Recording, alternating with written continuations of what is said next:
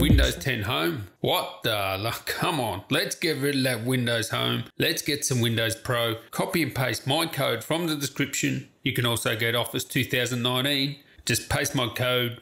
Woof. It's Windows Pro time.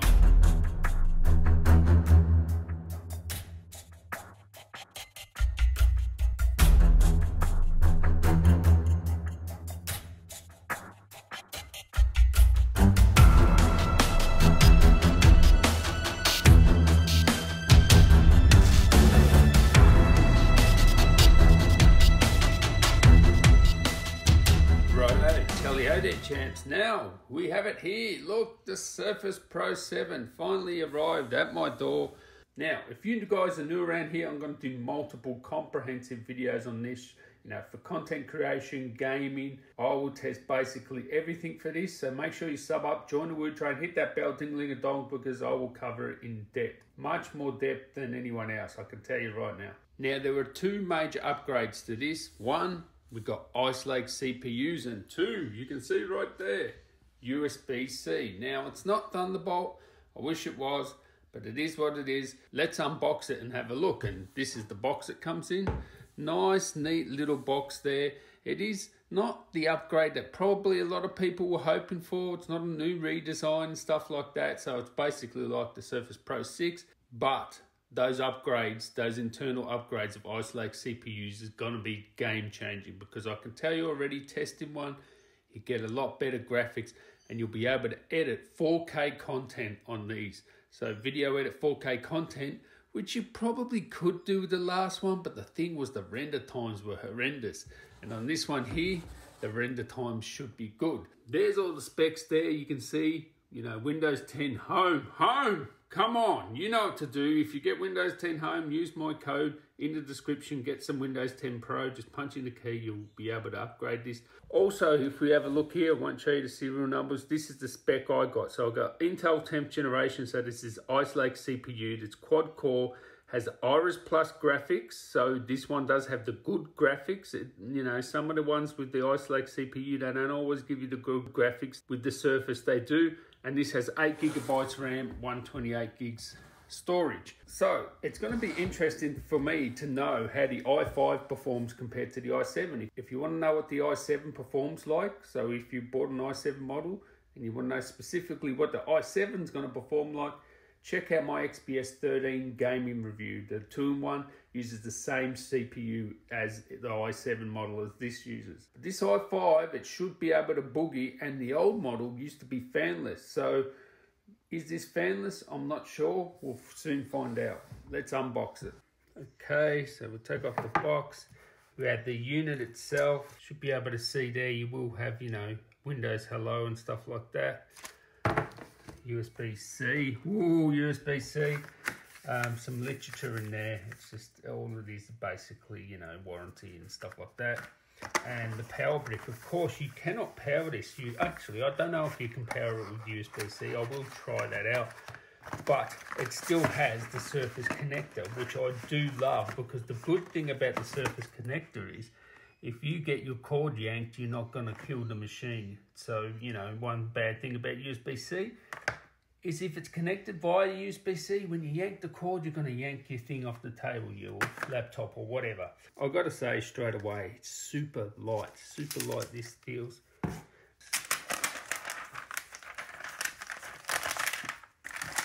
Oh yes, that's nice. That's one thing, it's so small and thin and light. It's awesome. We have a look on the side. Of course, we have USB type A and USB-C. You have the Surface power connector there, which is awesome. The left-hand side, we have headphone jack. And on the bottom, the Surface connector. That's where you connect your keyboard. Open it up. And we still have the micro SD card slot, which is useful for storage. That's why you can buy one with a smaller storage, and you can just add, extra storage there. It's really good because you can get some really big and fast ones now, micro SD cards. Signed by Microsoft there. And finally on the top you have the power button and the volume rocker, and look how well it's put together. Look at that. The gaps, the tolerances, beautiful. Beautiful craftsmanship. It really is a nice product. All right, so which Surface is which? Can you tell? Which one's the Surface Pro 3 and which one's the Surface Pro 7? Well, yeah, that's a hint there. So we are indeed charging through USB-C. Okay, so that is charging. I'll put it on full performance mode. And yes, that is USB-C. It's not using a normal connector. They're both on maximum brightness. And as you can see, this is brighter, the new one. Of course, this is Surface Pro 3. But they don't look that dissimilar, do they? Like when you have, oh, I'll just put them that way. You know, not much difference, is there? I mean, yeah, this is a bit more refined and stuff, but yeah, they haven't changed much over the years, although this is thinner and lighter, and we'll test out the battery life, etc. But it's awesome. We've got USB-C. That's amazing. The display looks amazing. Let's just give it a quick thermal test and just see if it is actually fanless, or we'll just test out the firm. We'll see how good they are, and then I'll get stuck into reviewing it. Now, what I also would say is don't buy one of the Surface pens unless you're some sort of artist or something. Get this one. This is very cheap. You can buy like 4 of these for the price of a normal Surface pen. I'll leave a link in the description. And these are indeed magnetized. And you can put it on the side there like that, just like a Surface pen. And the old keyboard, let's test. This is from a Surface Pro 3. Let's whack it in there. Boom, straight away it comes in. Yep, and it works straight away. So the old cover works, so you can use it like if you've got an old Surface product, you'll be able to use the old touch cover. So let's give it a bit of a thermal test to see how we go. All right, let's give this a quick center bench run to test the thermals out. So let's run it. We can see there pumping out 28 watts. Now, these Ice Lake CPUs up to 40 watts, 42 watts.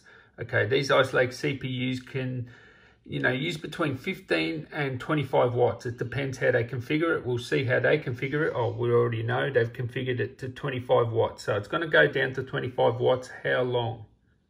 Now, there's no fan. I can't hear anything. So I think this is passively cooled again. 80 degrees. I don't know how they do this. This is like magic. Because every other laptop I get has a fan, and I can hear it. You cannot hear anything. That's the good thing about the i5. And we're still pushing 25 watts, 80 degrees. No noise. But the only thing you can hear is the stupid bird outside that's going off its chops. So this is amazing. Getting the full 25 watts, no noise, passively cooled, 80 degrees. Wow, wow, wow, wow, wow. They do some magic with this. I do believe the i7 has a fan. So that's one thing. If you want something silent, this is the one to get. 74, what have we dropped? Oh, okay, so now we've dropped down to 17 watts. So that's 2.1. Now the base speed is 1.5.